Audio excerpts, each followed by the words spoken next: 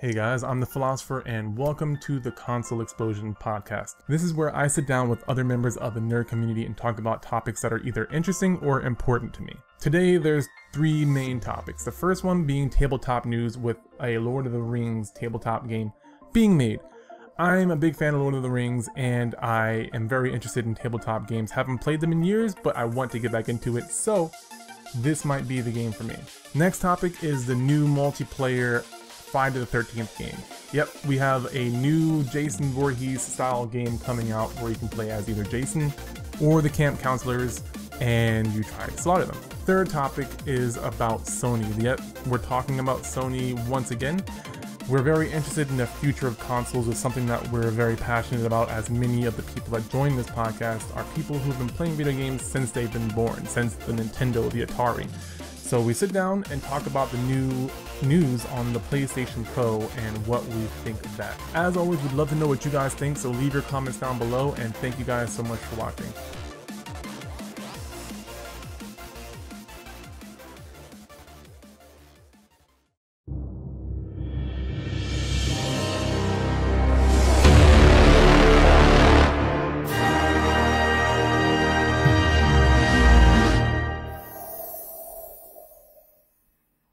How's it going, guys? Welcome to the Console Explosion podcast. We were talking a little bit about Mass Effect Andromeda a minute ago, since it has something to do with one of our topics tonight, which is PlayStation 4 Pro. We'll get to that in a little bit. We also are going to talk a little bit about the Jason Voorhees game, the Friday the 13th game that's coming out that was crowdfunded. But first, we have Alex, and he wanted to talk about something I think is kind of cool. Which is some tabletop RPG information. I'll let him go ahead and explain that real quick for you. So, a brief little thing. Most people who are familiar with fantasy literature or have watched movies in the past few years may know about this little thing called The Lord of the Rings. So there is and there have been longtime fans of tabletop role-playing games who've been trying to adapt Lord of the Rings stuff to Dungeons & Dragons, and it even for a while had its own role-playing game. First back in the 80s with Middle-earth role-playing, and now currently there's a role-playing game out there called The One Ring, put out by a company called Cubicle 7. They currently have the rights to use pretty much most of the Lord of the Rings books or tabletop role-playing materials. They have the rights to the original trilogy and The Hobbit and the appendices. I don't think they have the Silmarillion yet. And brings up because it's been learned through an announcement of a product which just came out today that they don't just have the rights to make their own Middle-earth role-playing game.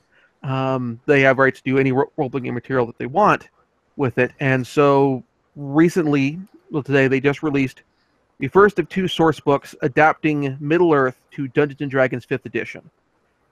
This is kind of a big deal because there has been a long history of trying to do Middle-earth related material in Dungeons & Dragons. When D&D first came out, the original white booklets, halflings weren't called halflings, they were called hobbits. In some of the earlier editions of the monster manual, treants were called ents, for example, and several other things. And in later revisions, TSR, they got sued by the Tolkien estate, and they were forced to change the name of the ents and change the name of the hobbits. They managed to prove that orcs as a concept were in the public domain, so they were able to keep that. And since then, D&D and Middle-earth have been two separate things. But now we have getting officially licensed Lord of the Rings novel-based material that you can play in Dungeons & Dragons. You can run adventures in Middle-earth. You can run characters that thematically fit into Middle-earth. Cubicle 7, the publisher, has redone the classes for Dungeons & Dragons to make them fit more thematically with what you see in the Lord of the Rings books. And I've read some of Cubicle 7's stuff before. I own several copies of their books for the Doctor Who role-playing game that they put out. And they put out really good stuff, and this caught my attention because it's kind of getting two things back, getting Middle-earth and D&D back together again after years and years apart. And so I put a link in the group chat. Hopefully they'll go up in the main chat or the show notes. It's definitely something worth checking out. It's available on PDF through drivethrurpg.com. Cubicle Get 7's website also has a print version available as well if you want a physical Dead Tree book. I definitely recommend checking out. Sounds good. I've talked about it before. I actually may possibly be getting back into tabletop RPGs casually, or if that is such a thing.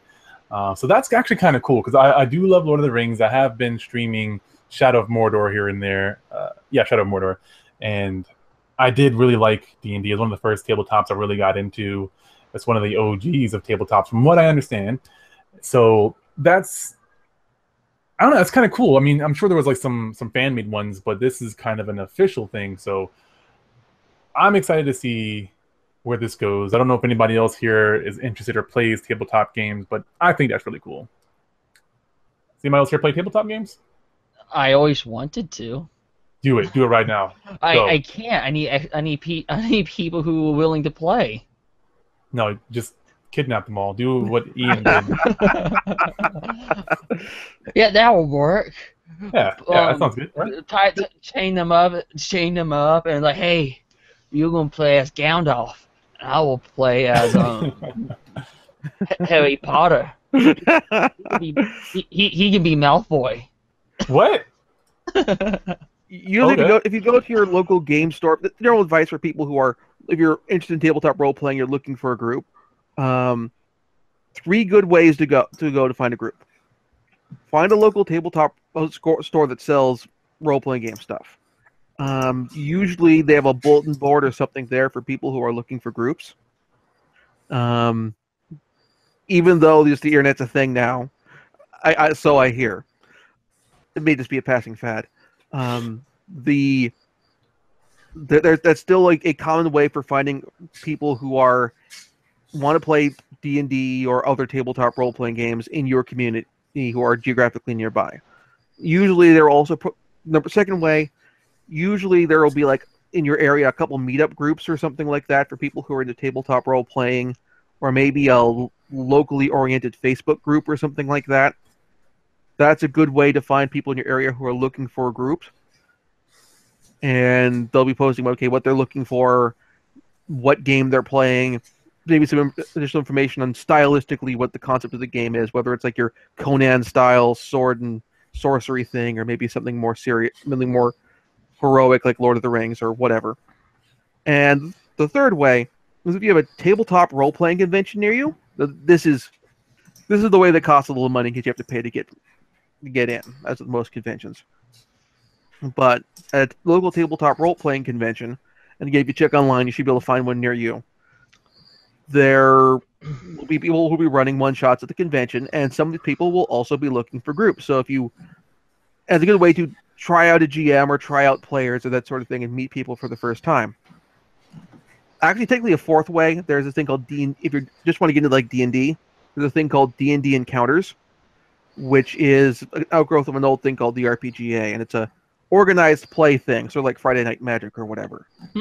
And this is just D&D specific. They use most D&D Encounters groups I've encountered. No pun intended. They tend to do something like weekly or bi-weekly or sometimes monthly. They'll usually do it at a gaming store. It usually be like during the day or maybe the afternoons on a weekend or something like that.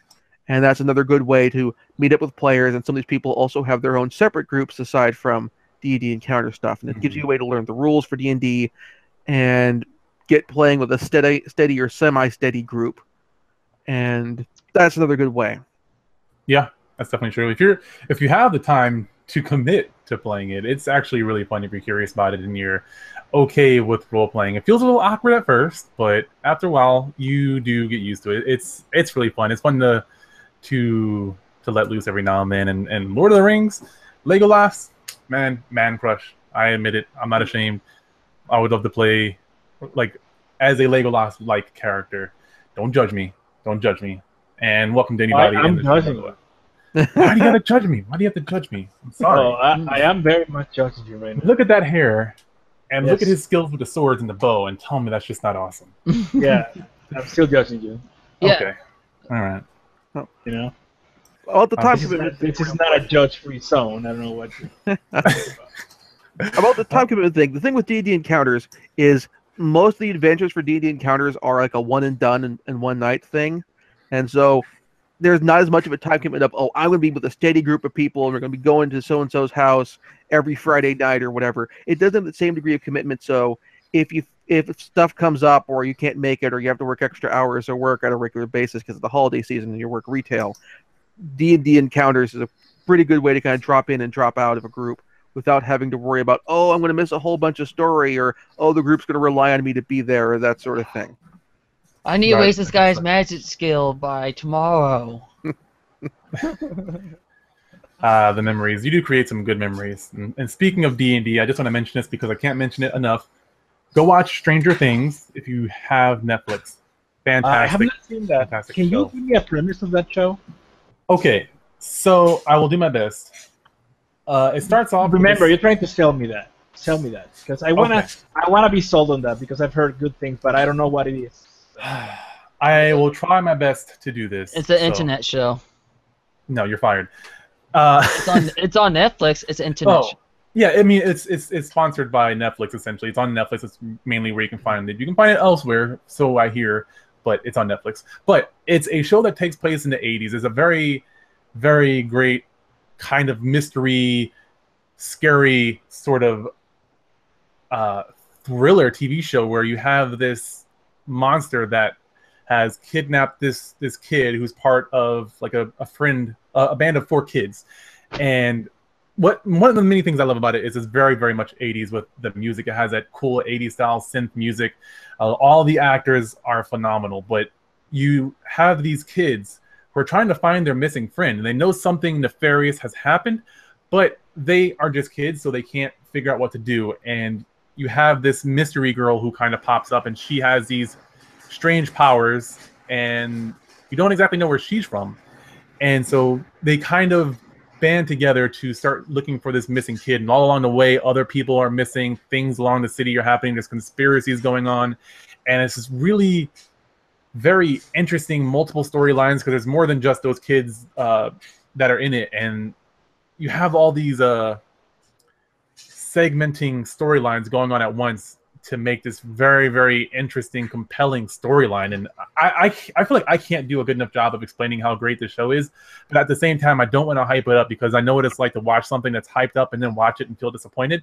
But I really feel like this show did a good job of feeling creepy, keeping you guessing, keeping you engaged, and really helping you connect with the characters because they all act so well that even though they might have different features, because all the characters have flaws to them. There's no perfect character, but I think every single one, by the end of the show, you will like them for the most part. And it's very rare for me to like a TV show outside of superheroes. Like, I can forgive superhero shows because, you know, suspension of disbelief, but this is something different. And I don't like a lot of scary shows or scary movies. So I think this did a great job of really keeping me wanting to watch it, really up to the very end. Like, I watched it in like 2 or 3 days. It was ridiculous. What do you mean only shows about superheroes? What about Game of Thrones? That's not about superheroes. That's an exception. That's an exception. What is this Game of Thrones that you speak of? I'm not even gonna talk about it's a show about tits and dicks, Mm. pretty much. In butts. Well, there's a lot about this. Doesn't sound like it's something I would enjoy. Yeah. Sorry. Penis, penis, penis, penis, penis, penis, penis, penis. Oh my god.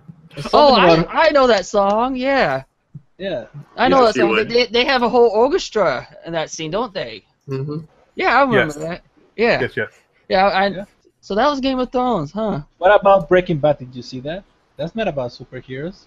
I watched the 3 seasons. I did watch it. It's very seldom. I mean, there are shows out there that I do watch, but it's few and far in between. Mr. Robot is another one. Mr. Robot and Stranger Things are the shows for 2016 to watch. How many Outside of Game seasons of are there? I How many disagree. seasons are there? There's 2 plenty. seasons of Mr. Robot. There's plenty other shows you can watch. And Just- My Little Pony ain't one of them. How do you know that's what I was looking at? Because that's exactly what you're looking at. You're always looking at that. Okay, no. Oh my No, god. besides that, you got BoJack the Horseman, which Oh, yes. Oh, that's a great show. It's Yeah, a fucking amazing it- show. At first, I didn't. To be honest, I don't like the animation that much. But if I just ignore it and just listen to the show, it's great. It's fantastic. Mm-hmm. No, and Another one that I actually, another one I kind of like is F is for Family. Oh, it's a great show. The problem is that there's only one season. Exactly. And it's like 6 episodes only. So, but it's so worth it. It's so worth it to watch it and watch it again. But I want to see more. That's my problem. You know? Yeah. Never seen that show. It's great. Netflix originals. Like, I have to say, Netflix is doing an amazing job with their originals. There's another one that's coming out that's a Netflix original that's coming out that I saw that I'm fucking got a hard on for, and I can't remember what it is. There's Luke Cage, The Defenders, Daredevil, Punisher, and Iron Fist, and Jessica Jones. I've actually started watching Jessica Jones. It's not a bad show. It's not fantastic, but it's actually really interesting. The only thing good about that show is the fact they got the guy from Doctor Who. David Tennant. Yeah, he does a great job in that show.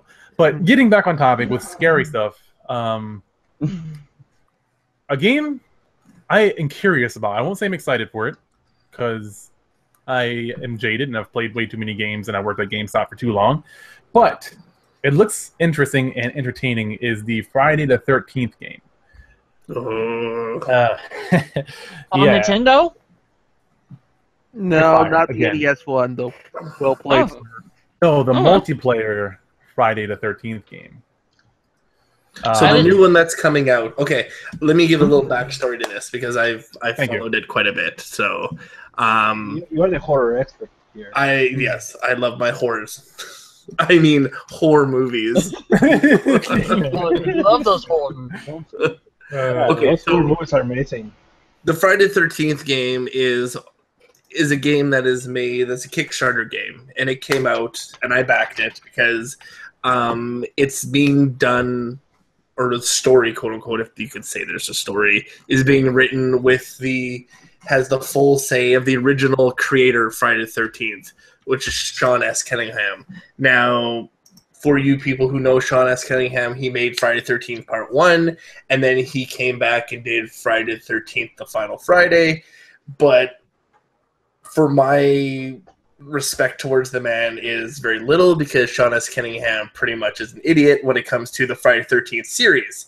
He was in an interview and stated that the story should not revolve around Jason Voorhees and that the mask is the stupidest thing that he could ever have. So coming from a movie that has 12 movies in the series. Are we counting 10? Yeah, 10, and then It's a very fun one. Come on.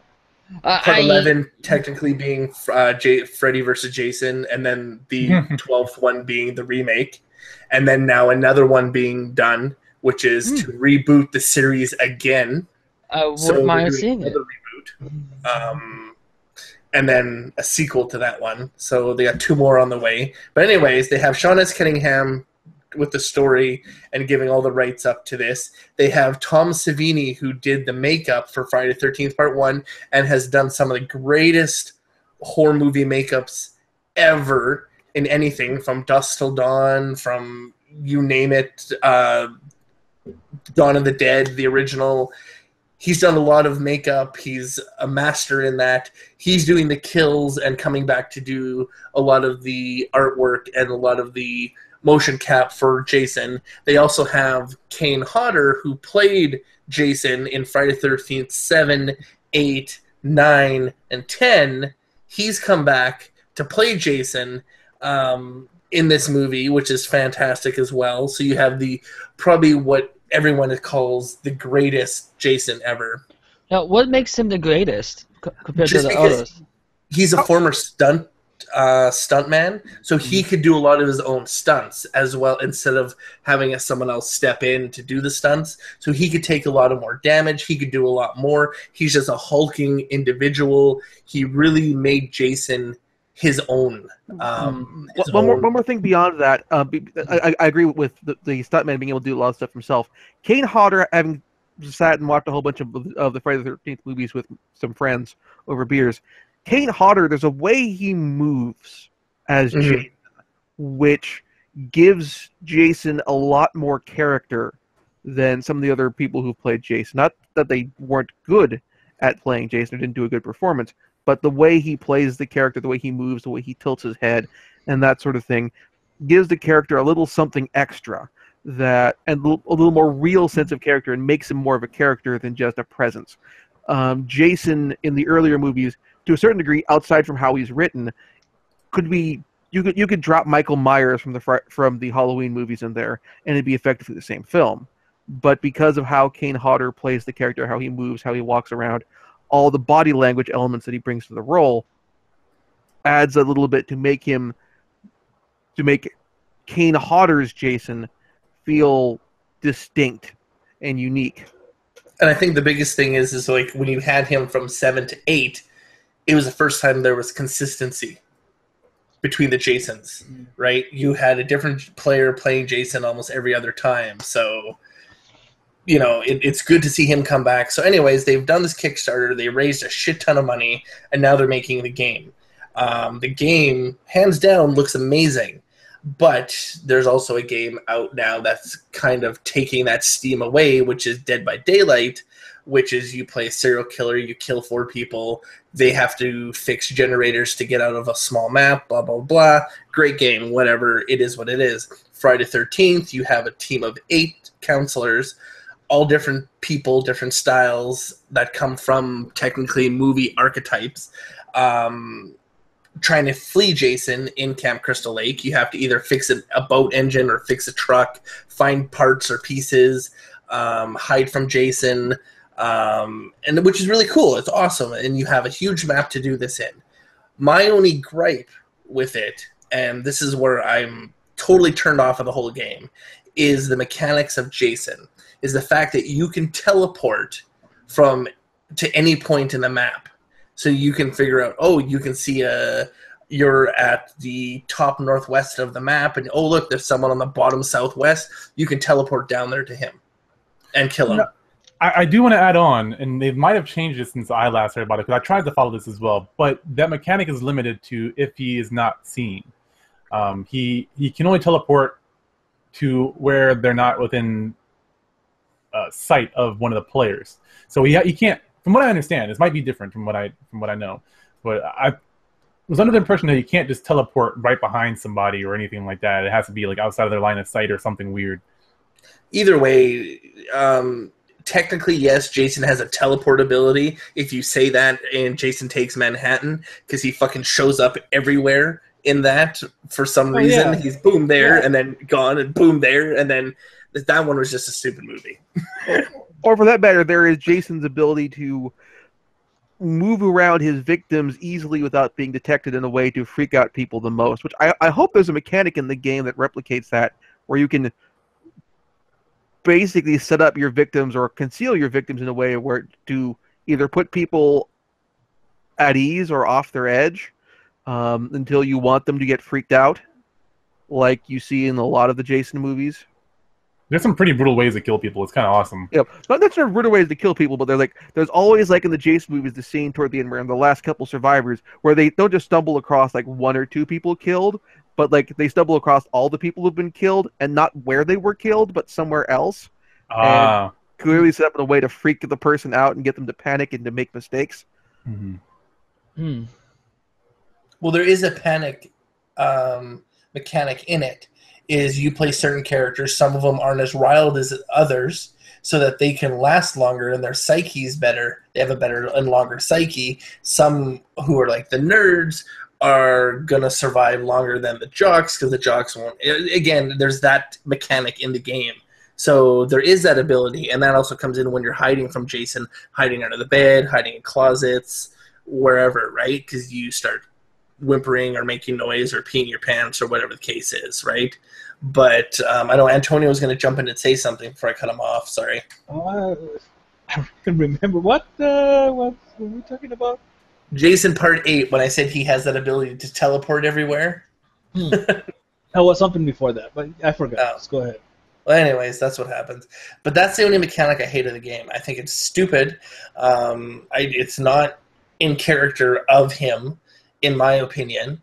I think it should be more of a stalk and killer game like Dead by Daylight. But again, it is what it is, I guess. They're going to put it in there. I just think it's just a stupid way to make it easier to be the killer. So He's what? not out of the character. Have you not played the NES one? He is fucking everywhere at the same time. So he has to tell us. Yeah, but you know he's going to be there in the NES one when the zombies start running away from you.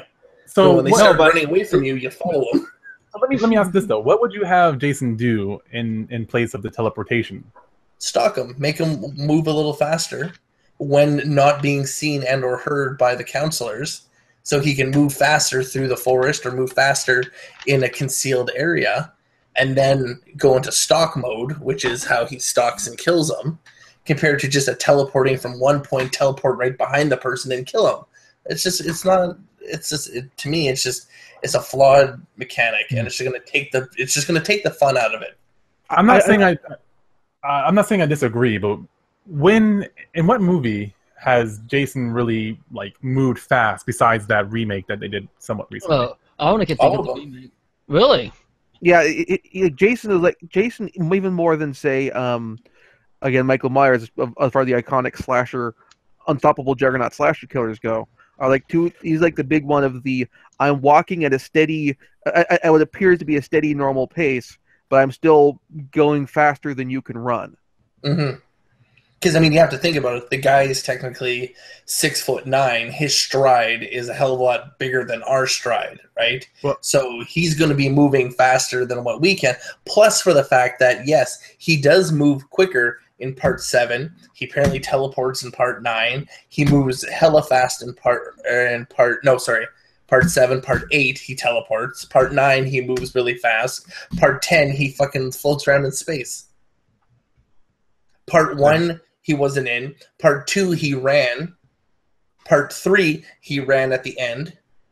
Part 4, he was more of a hulking, just tank type character. Part 5 wasn't even him. Part 6, he was a zombie, so technically, yeah, he can move faster. Freddy versus Jason, he had that ability to just teleport wherever.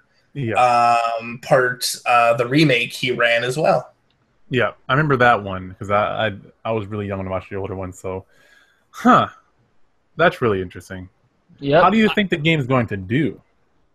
I think the game's gonna do all right. I just think some of the steam has been taken out of, or some of the wind has been taken out of their sails for Dead by Daylight. I think people are gonna get tired of that, and then when Friday the 13th comes out, they're already gonna be like, about it. The same thing happened when most of us bought Dead Realm. Played it, and we're done with it. After Tyler screamed like a little girl, we haven't been back to it since. I wasn't paying attention. I just said my name. I was like, what? Dead Realm, the game that made you scream. Oh, yeah. Well, I think the license may help this game a bunch. We'll see. As far as what might give it a little extra kick. That helps it keep going aside from Dead by Daylight. Depends on also the variety of environments and that sort of thing.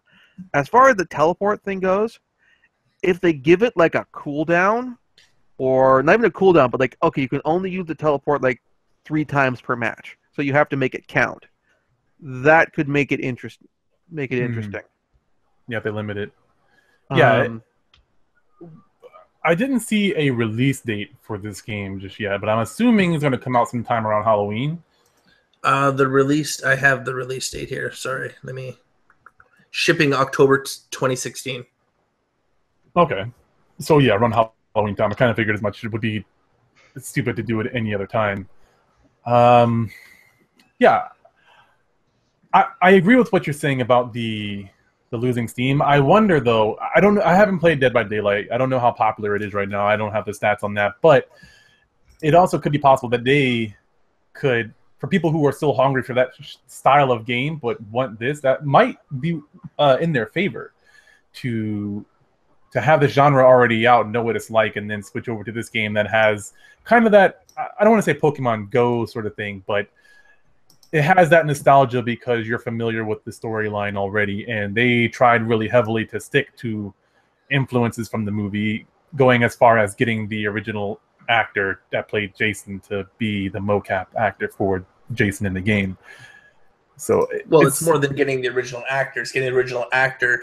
Tom Savini did all the makeup and kill effects in the first one. So you have the original FX crew, and then you also have the original director / writer of it as well. So, I mean, you're getting pretty much the original people coming back, plus Kane Hodder being stepped in, which is amazing.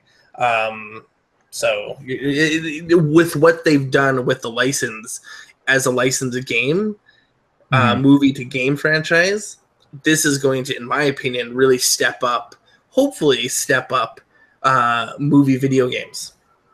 That's a great point. I hope that is the case. I hope that is the case so much you don't even know. Because it would be cool to play some halfway decent movie games other than stuff like Spider-Man sometimes. It would be nice to see some makings of games as well. I can't think of any off the top of my head. Did you guys play Alien Isolation? No, but I heard it was okay. I heard Alien Isolation was really good. Also, I really enjoyed Chronicles of Riddick: Escape from Butcher Bay. Which the Escape from Butcher Bay is technically lore. It's movie lore to the first one. Yeah. So you have to, if you play the game and then watch the movies, it all ties in. Like, they did a good job with that game. Hands down, I agree. Like, that is one of the best ones. Alien Isolation, I don't really know if you can tie that in. It feels like it's kind of like shoehorned in a way. Because I don't know. I've played some of it. I haven't really got through most of it, so I don't have a lot of the backstory of how XYZ comes together. But it is a good game, Alien Isolation, because I love the Alien series. You want to have a whole podcast, I could talk about Alien 1 through 4. I bought the game. The problem is that I don't know how good is it. It's like Game of the Year. Yeah. Thematically, it fits really well with the tone of the first movie. In terms of the alien isn't something you fight in massive numbers like in Aliens or Alien Colonial Marines. It's something that you hide from. It's something that you run from. If you take on the alien head-to-head, you're gonna die, and you're not gonna die in a nice way. And they do a really good job of when you get killed in the game, they make it a freaky, scary, intense moment. Not just like a jump scare, but like a really, like, oh god, you are scared leading up to the moment where the alien gets you, and then you get that scare there as well. There's a question: how many aliens are there? There's like one primary one. Okay. There's only one. Okay, I was making sure because that's all I know about the movie. That there's only one alien in the first one. Yeah. That's all I know. No, I saw the movie. It's sort of a clock tower sort of game, or Amnesia. Oh, I love Clock Tower. Clock Tower is a really good comparison. Oh, yeah. Which Clock Tower? The one on Super Famicom, PS1, or the Clock Tower 3? Speaking metaphorically here, the genre of hide and slash. Yeah, run and hide. Yeah, run and hide or get slashed, exactly. But no, like the Alien Isolation is a great game. I have a hard time picturing Ripley's daughter fighting an alien and how the alien get to here and nobody knows about it and blah, blah, blah, blah. I really liked, and I'm probably going to get fucking hate mail for this. I liked Colonial Marines. I thought it was great in the sense of the story. I thought they did a good job being part of the lore. I think it was, yes, shittily done for what Gearbox did. Shame on them for fucking taking people's money and taking Fox's money and taking Sega's money and releasing a piece of shit like they did and taking all those funds and putting it towards Borderlands and making Borderlands a great game. Damn, shame on them for doing that. I mean, if they put half of what the money they stole from Sega and stole from Fox, Colonial Marines would have been amazing. But, it was a good game in the sense of the story. I still think that there could have been a lot more just for the fact that they just fucking started shoehorning shit in at the end because they fucking spent all the money and they had to get it done. Yeah. And that's another thing where it comes to, we with Kickstarter, now we've had this conversation before, but we as people who fund money to Kickstarter don't hold these companies accountable for, and they don't produce. I think the Friday the 13th Kickstarter is probably the first Kickstarter that I see is going to produce a game on time and give everyone that they've, for each one of the reward levels, give each person what they actually paid for. I'm still waiting for my physical copy for fucking Mighty Number 9. No, So fuck really? them and fuck whoever the creator of Mega Man and all that fucking Kenji thing. Ifune. Yeah. I will slightly disagree on this point as someone who backed Shadowrun Returns.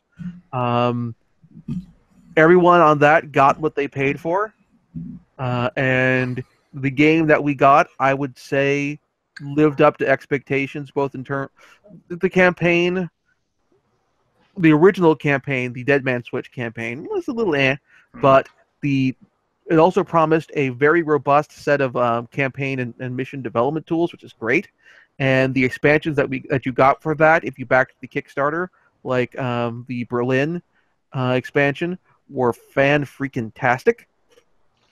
So, what was the time frame from the end of the Kickstarter to production? a year and a half. A year and a half? Yeah, a year and a half or so. It's been a while. That game itself has been out for years. Yeah, I think there's a lot of good games that have come out on Kickstarter, like Freedom Planet, stuff like that. I think you might have had some bad experiences. And G-Man 2, the Wii production card. And, for that matter, sorry, Kickstarters worked out also really well in the tabletop RPG space. Like this bad boy right here was kickstarted, and also led to another game which really hasn't come out yet. That's been kickstarted in terms of video game with Torment: Tides of Numenera. So the first of all, nobody knows what Shadowrun is, so poop on that. Nobody plays tabletop games. Poop on that. And Freedom Planet is just a freaking clone of Sonic. Yes, but a good clone of Bugsy. Sonic. What's the last time we got a good Sonic game? and for that matter, as far as like the Shadowrun game, it was like Shadowrun was like wasn't the first high profile kickstarted video game, but it was up there. And like even for people, I was putting aside the tabletop role playing game fans of Shadowrun, the SNES and Genesis versions have a very strong fan base. I love the Genesis one. Yep, I like them both for different reasons, and I think that helped a lot for getting that game funded. Is not just the tabletop role playing fans who were like, oh yeah, I want to see a Shadowrun PC game that's good, as opposed to the only other Shadowrun PC game we got, which was the first-person shooter. The less said about that, the better. But also, even the Genesis and the SNES version fans were into this because they wanted to see a good Shadowrun video game again. And we even got a whole bunch of nice little Easter eggs thrown into the Shadowrun Returns as well. Like your first team runner you get with you on the team is the guy from Shadowrun for the SNES, who still likes to hang out in the morgue. I actually really love the shooter for 360. I played the hell out of that game back in the day. It was super fun. I thought it was a good game. People played that game until the servers went down on Xbox Live. So, good times, good times. I played some many and late nights playing that game, even though I didn't even know it was a tabletop RPG until years later when they started doing the Kickstarter for the game that you're talking about. I looked it up and I was like, oh, and was very fascinated about that. Huh, So- that's the thing. Yeah, exactly. Yeah, I didn't know that. But to get on to our last topic, which is the big boy, I suppose. I don't know how I feel about this. We've talked about it in the past, but PlayStation Neo, or whatever it was called before, is now PlayStation Pro. It's the smaller, more lightweight, supposedly more powerful PlayStation 4, which we don't have much information on the specs just yet. Is it going to be more powerful? Supposedly, yes, because it also supports the 4K and HDR, which I'm still trying to find out exactly what that is. I know it's like HD something, but I High dynamic range. thank Yep. you. But there is a It's not to do with downside. HD of high definition, by the way. There is a major downside to this PlayStation Plus. Apparently, it would not be able to play 4K Blu-rays. Yeah, Sadly. that's the weird bit. Is the PlayStation Pro will not play 4K Blu-rays, which is really weird because one, the HD 4K Blu-rays hold more data, which you'd probably want theoretically from a game development standpoint, let you put more stuff on the disc, Right. which sounds like the ideal thing you'd want. And second, the Project Scorpio, not just Project Scorpio, the Xbox S. the Xbox One Slim, the one that's out now, plays the HD 4K Blu-rays. Yep. And so basically you have a situation now where it doesn't feel like you're getting the extra bang for the buck here. I can sort of understand why they're doing this, because part of the plan with Neo is they don't want to split the market share that much, the install base that much. They don't want a 32X or Sega CD style situation, or for that matter, if you want to go back looking to like PC Engine, where you had the various flavors and upgrades of the PC Engine. Mm-hmm. They want to avoid a situation like that, and I get that. But when you've already gotten Microsoft for several months have been coming out and saying, hey, this Xbox Slim, which is already out in stores, plays HD 4K DVDs, which I believe is technology that Sony owns as well, so they don't even have to pay marketing fees, licensing fees on it. It seems kind of weird. And if it was a situation where like the also plan, or now Xbox, a PlayStation 4 Slim didn't support HD 4K DVD Blu-rays, but the Pro did, I'd get that too. It still seemed like lagging a step behind compared to Microsoft, but that format seems to be what studios are pushing for in the future. If you're super into the 4K and you want the super crisp, crystal clear picture on your TV screen kind of situation. Yeah, but see, the thing is nobody's pushed the Blu-ray to its limit yet. That was the same thing with DVD when they finished DVDs. Like, they never pushed that nor the technology till the end of the system. And that always seems to be the problem with every system that comes out. Nintendo, look at the last line of Nintendo games that came out. They pushed the limit of the system. Fucking Sega Genesis, Super Nintendo, Sony, the PlayStation 2, same thing. They pushed it at the end. The PlayStation 3, they never really pushed because you had PlayStation 4 out at the same time, so studios weren't really needing to push the technology of the PS3 because they were just moving to the PS4. And I think that's where Sony's thinking is the same idea. They don't want that to happen with their newer systems, but I think it's kind of a smart thing on their side to be like, yeah, hey, we own all the right to this. Here, Microsoft, you pay us a big chunk of your money for this, and you let us know how your HD DVD turned out. I think this is mostly to do with economic reasons. What I'm saying is that of course, to be able to read the 4K Blu-rays, you need to have a more expensive laser to be able to do that. And it's probably saying Sony's just saying, you know what, we're gonna probably go first of all for a certain price, and they probably see the numbers how digital it's way better than physical at this point in terms of people not being able to spend that much money, right? And saying, you know what, we're gonna try to make it more again cheaper. For that, we'll just foresee the new 4K drive, and that's what it is more than anything else.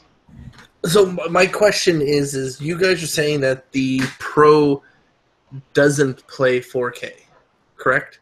It displays 4K gameplay video and plays 4K streaming, but in terms of the particular HD 4K format, Blu-ray format that you have, we're seeing these coming out like original Ghostbusters is a 4K Blu-ray release. A couple other movies have gotten a 4K Blu-ray release. It's a very specific, semi-proprietary, separate format to the standard Blu-ray. And from the information on Engadget's coverage of this, the 4K, the PlayStation 4 Pro does not support that particular disc format. Currently, it's only used for video, as far as for playing movies. But that theoretically could also be used for holding data as well, possibly in the future. Mm-hmm. And whereas Microsoft's PlayStation 1 Slim, which is, I believe, still going at like the price of the old PlayStation, of the old Xbox One, has that technology included. Presumably Scorpio, whenever they get announced, will include the same technology as well. Now, looking at the Engadget listings, I will say that the planned MSRP for the PS4 Pro is the same as the launch price for the PlayStation 4. So I could see what they're going with there, where, okay, this is we have the PlayStation 4 and the PS4 Slim at a reduced price, in this case significantly reduced in the case of the PS4 Slim, and then at the old higher price where it originally launched at, that's what the Pro is going to be at. And depending on where Scorpio releases in terms of its price point, which we haven't heard jack shit about yet, that could be at that could be a deciding factor. If the Scorpio's launching at higher than the Xbox One launched at, that could definitely make for a deciding point where, we get a maybe not a boosted performance in 4K gameplay, but maybe not quite as much of a big kick as Scorpio, but for a lower price, they might that could be a big deciding factor there when it comes to deciding with the bigger numbers but the smaller price. Yeah, and I'm kind of with Antonio. I'm actually a little bit suspicious as to why Sony would not incorporate that, but Microsoft would, when it is kind of their software or hardware in a sense. And Sony is not stupid. They're a profitable company at this point. They've been around for a long time. They make tons of TVs, and they made the first Blu-rays. They had the rights. I'm sure they weren't the ones that invented it, but they grabbed the rights to Blu-ray, so they're the first on the market. So they know something. Either the hardware still needs some work, because Microsoft seems to be very gung-ho about putting out software that's not always the best. By the way, they did invent the Blu-ray. They patented that. Yep. They patent. Mm-hmm. Yeah. Oh, it's not. They it's owned not, it, and then they went to every. Yeah. They went to every movie company and said, "Hey, here's what we have. Here's our Blu-ray thing." And then and of course Microsoft, the HD DVD, they had their stake in that. They did the same thing, and it was Sony who had Sony Pictures behind them to push the Blu-ray, as well as they landed the multi-million deal with Pixar when they backed away from Disney, and that sealed the deal. That's why fucking Blu-ray survived. If it wasn't for Pixar, HD DVD would still be around. In porn. Yeah. Well, and by the way, Sony is notorious for introducing new technologies like that, new standards. Yep. Yeah. Because they've been doing that since the beginning, pretty much. For instance, Beta, right? The Beta Max. Yep. They were the ones who brought that. Enlighten us, young folk, what a Betamax is. It's that little helper, right, from Big Hero 6? If you guys remember VHS, well, that's the competitor. What's a VHS? A VHS had tape, a magnetic tape, where you used to watch movies from. Oh, like a beta player. Yes. Yeah, totally. And it was actually better. You're going to have this conversation with your child, and I realize I do too, because I was talking about, we went to Value Village, which is a thrift store, and she pulled out a bunch of VHSs, and I'm like, we don't have anything that plays that. She goes, well, the PlayStation can play this. No, that's a VHS. I don't have a VCR. What's a VCR? Yeah, what's a And I just VHS? stared at her. I opened it up. I'm like, see how big this is? It's as big as the PlayStation. I actually talked to a security at the GameStop of PS4 launch, and she was telling me a story of how her child was describing this item that somehow plays movies, and she was trying to explain to the child that was a VHS. It's a tape.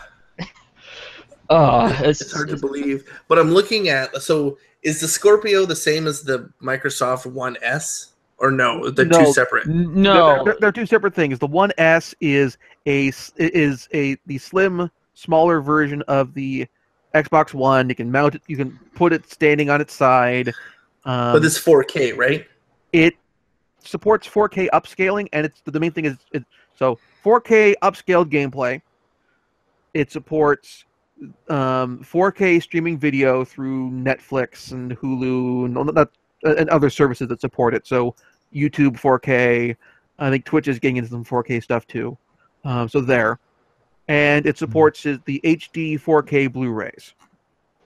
But it does not. But it, for gameplay, it upscales it. It upscales it because it's taking the standard Xbox One. Yeah. From my understanding the description for how it works.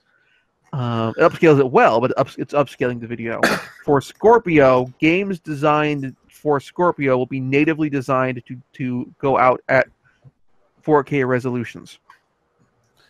See, my only thing is I used to sell electronics, sell furniture and whatnot, and it's just the 4K seems, and I think Sony might see the same thing in this, is a fad, like 3D TV was. That came out, everything was 3D, games were coming out in 3D, you had that ability, and it kind of a flop. And I think it was due to the fact of the cost of the televisions and the cost of that hardware. I mean, I'm looking at 4K TVs, and it's great because it's driving the cost of regular LEDs and LCD TVs down. It's great in that sense, but I don't see spending $34,000 on a 98-inch 4K TV where you can spend $3,000 on a 98 LED inch TV. Why would I spend like a 95-inch? But 55 cents is good. So other than the price, what's your logic for thinking that 4K is not going to stay the norm? 3D TVs. Well, here's my counter argument to that is, with 3D TVs, they never had really pulled off glasses-free 3D TVs. They did. They did. LG had the glasses-free 3D TV, but they also had the non-portalized one as well, which were just the regular glasses that you get from the movie theater instead of the powered ones like everyone else had. So they had two different versions. I know this because I sold them, and but they were expensive. They were fucking ridiculous in price. I disagree that that's the reason that they didn't sell. I think the reason they didn't sell is because 3D itself is kind of a gimmick. It's not a everyday sort of thing, whereas clear resolution is completely different. I have one. It's fantastic.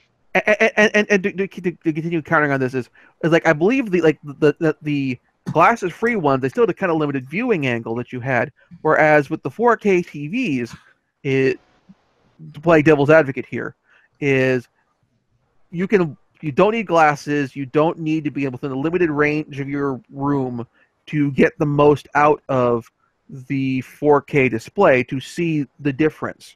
And it also makes for a better showroom experience for selling it. And it makes for, if you're having people over at your house to watch the Super Bowl, to watch movies on Frank's 2,000-inch TV or what have you, you can show it off. You can have that experience showing it off to your friends better, because if somebody gets up to get popcorn or is coming back from the bathroom, they will see the different. They'll be seeing the picture right away. You won't have that transition moment where you're moving into the acceptable viewing radius. And potentially, as the technology sticks around for a while, if it sticks around for a while, naturally, the price will go down, as it does with most things. Yeah. I mean, I definitely agree. And to kind of go a little further, it's like saying, why get this color TV when I have this black and white TV that works perfectly fine and is cheaper? Why get this, this... We don't know flat why the screen- states came up with colored TVs. What? It was in the 50s. You know exactly why they went to color. They just didn't want to see blacks on their TV.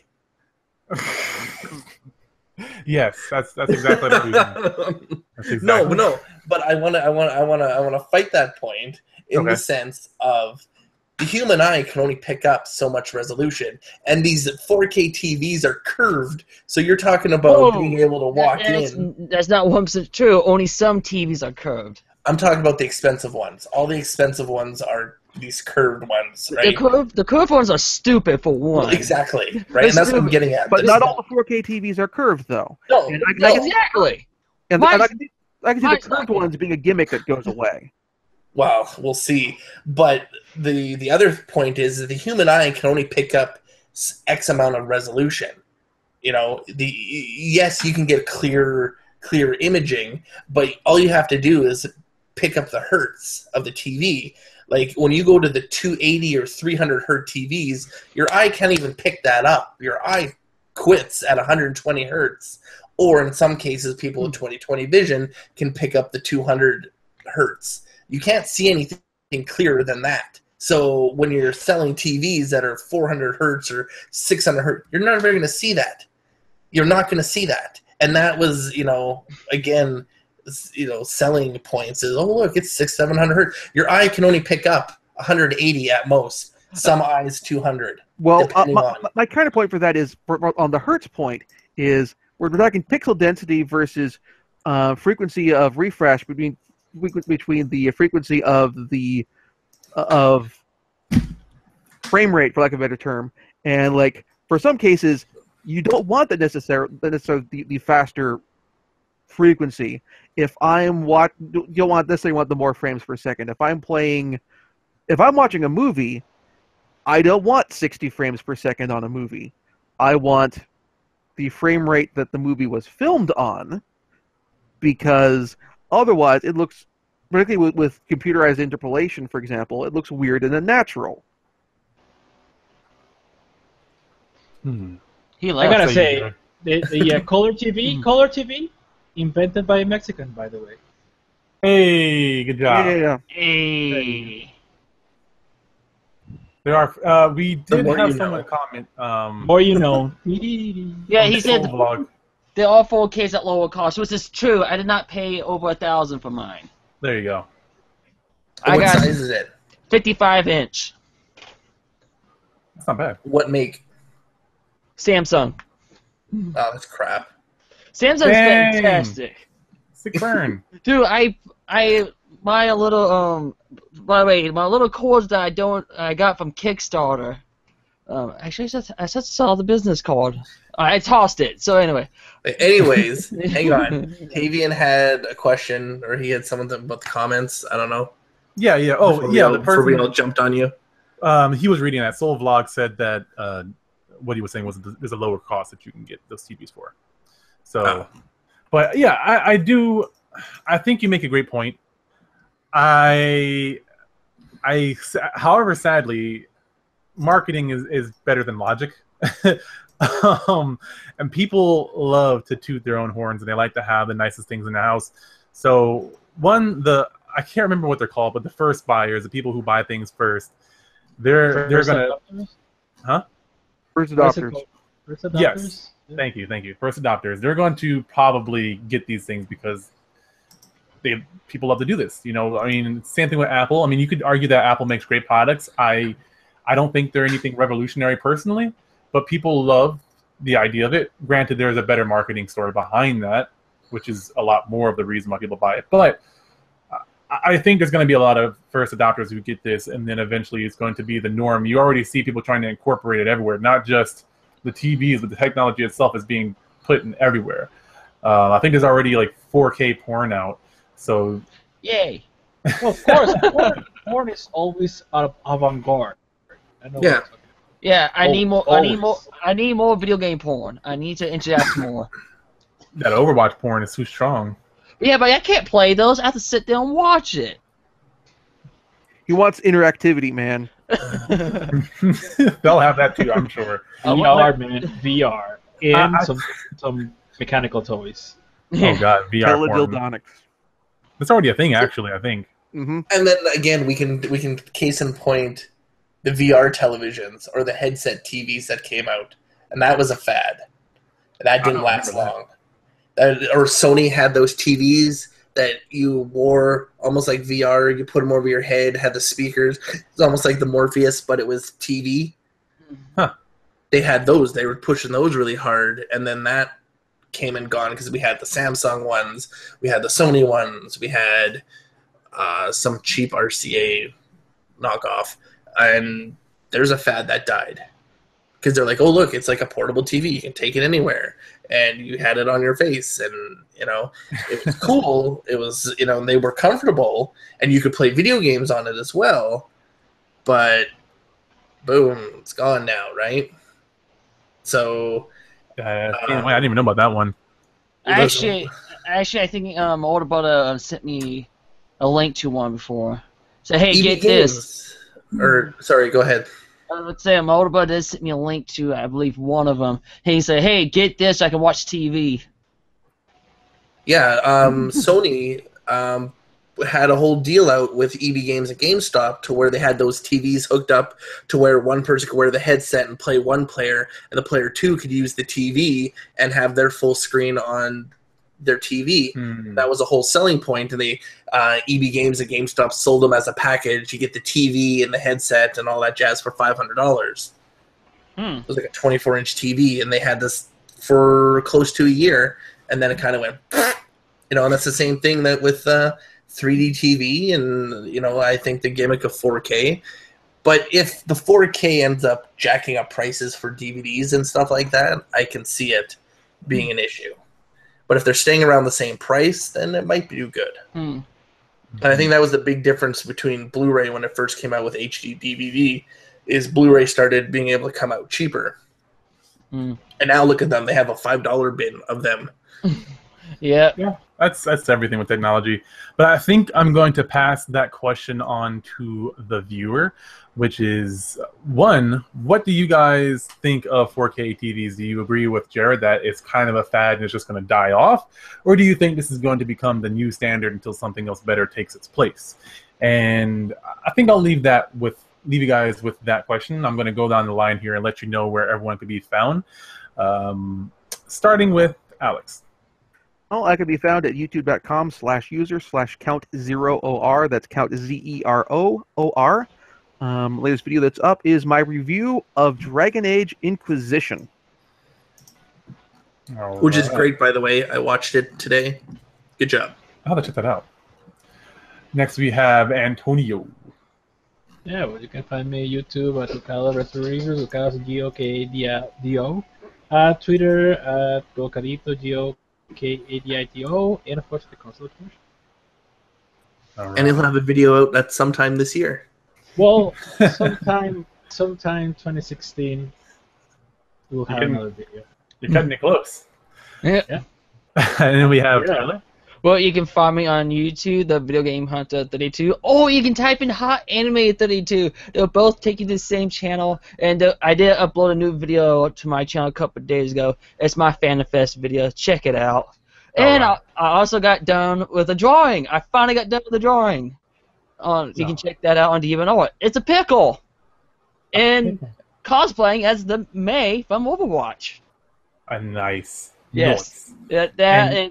I was about to say one more thing. And if you're a furry, you can follow me on furzu.com, Video Game Hunter. There you go. And look at that camera. Look how crystal clear he looks. What kind of camera is that, by the way? That is a 1080p Logitech camera. I was hoping to find maybe tell me something else, but that's all it says right there. Nice camera. Don't remember what you bought? Well, give me a. It's a bro. Logitech HD Pro webcam all 920. Oh, okay, cool. Nice. And then, Jared, do you have anything to add on? Of course, make sure you check us out on our YouTube. Make sure you check out on our Facebook. Follow us on Twitter. Make sure you join our Twitch. We stream every day on our Twitch channel. Have chances to win some great prizes and gifts and things and wonderful stuff. And remember, we will never leave you unfulfilled with our website. We will always give you the most content, the best content, upfront, free of charge, no DLC, a full product released right away so you don't feel like you have Street Fighter V syndrome.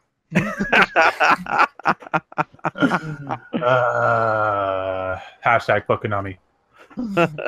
And of course, I am your host, The Philosopher. You can find me on Facebook.com/The Philosopher, YouTube and Twitter at Philosopher, YouTube.com/Philosopher, and of course on the ConsoleExplosion.com, as well as all the other people like he just said. Let us know what you guys thought down below about the question that I just asked you about Blu-ray, video, 4K, and all the like. And also, if you haven't already, like, subscribe, and share with all the other nerds so we can get that conversation going. Thank you guys so much, and I'll see you in the next one.